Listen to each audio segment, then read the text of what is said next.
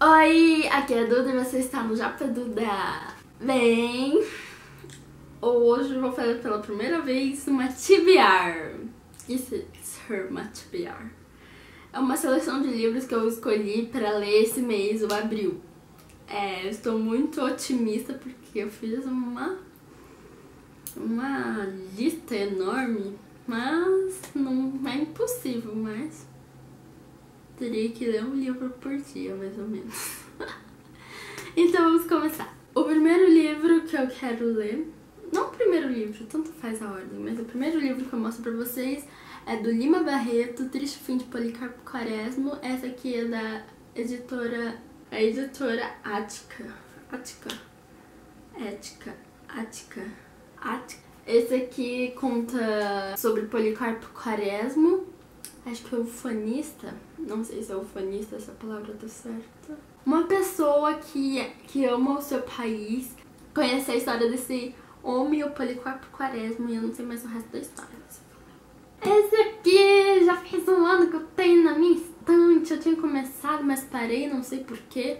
Eu vou ler da Meia-Noite, da Cassandra Clare, uma nova trilogia, eu acho, do mundo dos Caçadores da Sombra. Essa vai contar sobre a Emma, ela tá tentando descobrir o que aconteceu com seus pais que morreram de um jeito muito estranho na praia. Ela tem o seu melhor amigo, que é o Julian, que é separabata, e ela vai ter um probleminha em relação do Julian separabata dela. Vou ler Anna and the French Kiss, da Stephanie Perkins, é da editora Unsporn. Esse é o primeiro livro, trilogia, escrito pela Stephanie Perkins, mas os livros são todos individuais, não preciso ler. Só acontece que tipo, essa personagem vai aparecer no outro livro. Sobre a Ana, que vai se mudar para a França e estuda num internato americano, se eu me entendi bem. E ela conhece pessoas lá. Percebeu, eu já comecei a ler. Então, vou continuar. Esse aqui é uma didática para pedagogia histórico-crítica de João Luiz Gasparim, da editora Autores Associados, não sei se é isso. É um livro sobre ensinamentos, acho que é a metodologia da pedagogia histórico-crítica. Faço magistério, por isso que eu vou ler este livro. Vou continuar lendo essa série, O Resgate do Tigre, de Colin Hooke, que é o segundo livro da Maldição do Tigre. Essa aqui é a continuação e eu não vou poder falar muita coisa, senão é spoiler pra quem não lê. E é da editora Arqueiro. Vamos ver se esse é bom. Só falo que é uma mitologia indiana. Eu vou ler mangás do One Piece, do 6 ao 9. Eu tenho mais, eu tenho que começar a ler, por isso que eu peguei eles. No anime eu estou mais na frente, só que não tão na frente assim. Uma coisa triste é que meu primo, ele começou a assistir depois de mim e terminou em 3 ou 4 meses tudo e começou a acompanhar, enquanto eu faz 3 anos que eu não consigo chegar onde tá pra acompanhar. E essa história sobre Luffy, sobre a tribo dos piratas dele, que ele quer se tornar o maior pirata de todos os mares. E é isso, é da editora que tá publicando aqui, a Panini Comics. E o autor é o Eiichiro Oda. Mais um livro da Cassandra Clare com Sarah Hess Brennan e Maureen Johnson, As Crônicas de Bane, é a vida do Bane. Contas com crônicas da vida do Bane. E pode ver que eu comecei também, mas eu parei. Ai, eu gravei 2, não sei porquê, mas é esse aqui que eu tô. Eu parei, vou continuar agora pra terminar. É da Galera Record. O outro eu esqueci de falar, mas também é da Galera Record, da Cassandra Clare. Agora, entrando no mundo dos deuses, vamos ler Rick Riordan. Vou ler o livro Magnus Chase e os Deuses de Asgard, sobre os deuses nórdicos, do Rick Riordan. sei se lembra alguma coisa pra vocês. E olha isso aqui, essa cara desse homem. Não sei se dá pra focar, se tô focando. Não parece o Kurt Cobain. Eu não sei falar o nome dele certo.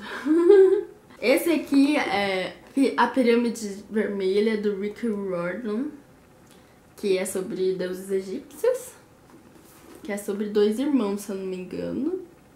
E esse aqui é o Herói Perdido, da série Heróis do Olimpo, que acho que esse aqui reúne os deuses romanos, deuses gregos, e eu tô muito perto da câmera, né? Do Rick Riordan também. Todos esses livros da editora Intrínseca. E vamos ler, porque eu tô com um projeto aí com uma amiga, Annalisa, e eu tô lendo, vou ler. O outro livro do Rick Riordan é esse aqui, que é Percy Jackson e os Deuses Gregos. E esse aqui já... ilustrado por John Rocco. Eu pensei que era de outra, mas é da Intrínseca também. E é muito bonito. Deixa eu ver se eu acho uma ilustração, tipo... Olha que ilustração bonita, cara. Uma ilustração muito boa. E eu só vou ler por curiosidade, porque o projetinho com a minha amiga, que eu falei. Agora, saindo do mundo dos deuses, vamos entrar para a vida real. Vida real, não muito contemporânea. Temos Boa Noite, da Pan Gonçalves, que vai falar sobre a Lina, que vai estudar numa nova escola, vai pra uma faculdade e vai acontecer coisas lá. Nossa, que coisa linda desse resumo. E é da Galera Record esse livro. É da Pan, a Pan é muito fofa. E mais uma dela, junto com a Bel Rodrigues e o Hugo eu não sei pronunciar o nome dele, Francione e Pedro Pereira, que também são booktubers, e escreveram O Amor nos Tempos de Like, são releituras de histórias.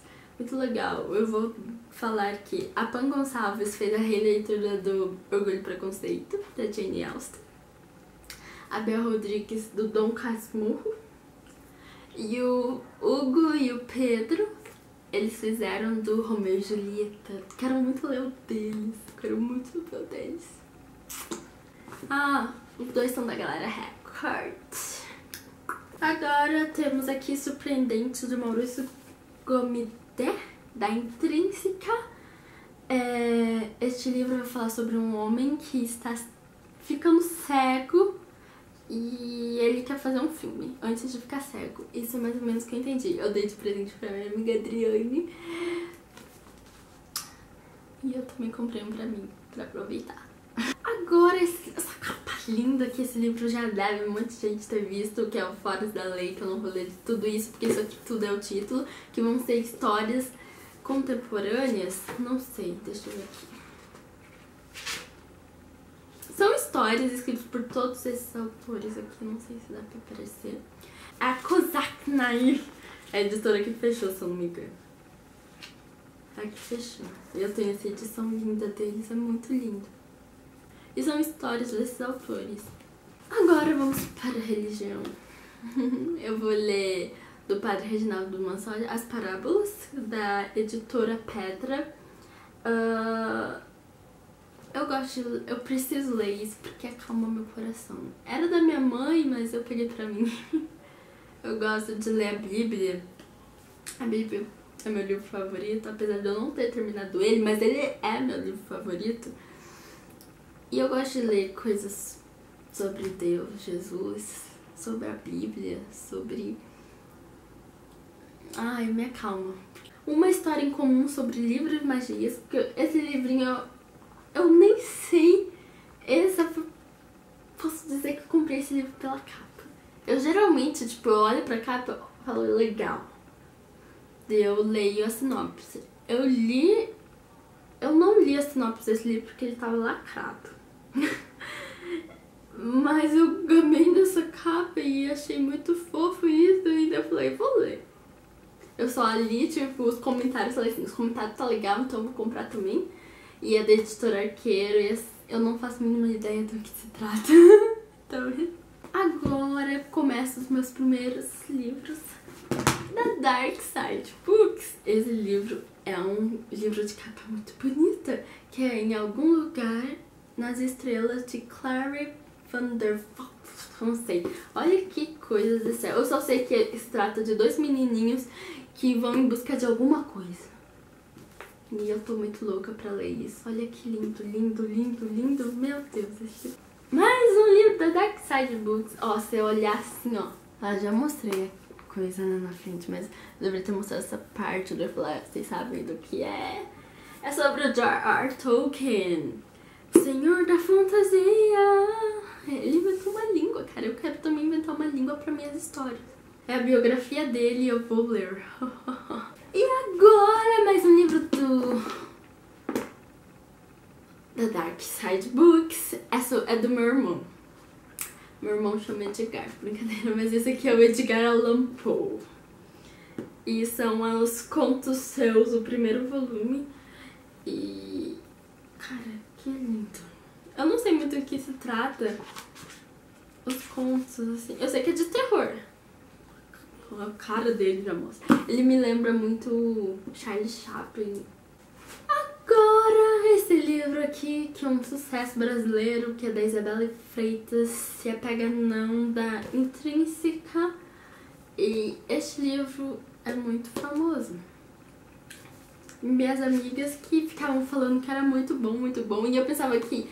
eu sei que é meio... como fala? Autoajuda, mas é uma história. Tipo, eu pensava que ela falava conselhos, faça isso. E ela não, mas é uma história sobre ela. E eu achei isso incrível. Vou ler o primeiro.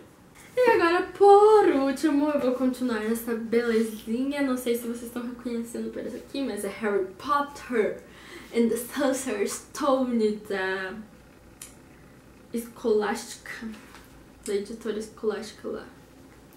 E tá sem a Jack. Mas eu parei aqui, eu tô lendo com audiobook. Que eu gosto de escutar, o cara interpreta, sabe? Muito incrível. E eu gosto de escutar também pra mim ver como se fala, sabe? Speak. E eu tô na metade aqui, já era pra mim ter terminado, mas porque não deu tempo eu vou terminar essa história. E cara, já tem o segundo livro e já tá fazendo o terceiro. Eu preciso muito. Pena que esses livros são um pouquinho caros, mas é lindo. Vale a pena, eu compro. E é só isso, pessoal, eu acho. Acabou. São 22 livros e eu vou tentar ler. Depois eu apareço aqui no final do mês falando se eu conseguir ler. Então é isso. Se inscreve no meu canal. Se gostou, deixa um like, comente aí se vocês já leram algum desses livros. Me segue nas redes sociais. Hoje não sei se eu falar se inscreve aí, mas se inscreve de novo. Então eu fico por aqui, vocês por aí.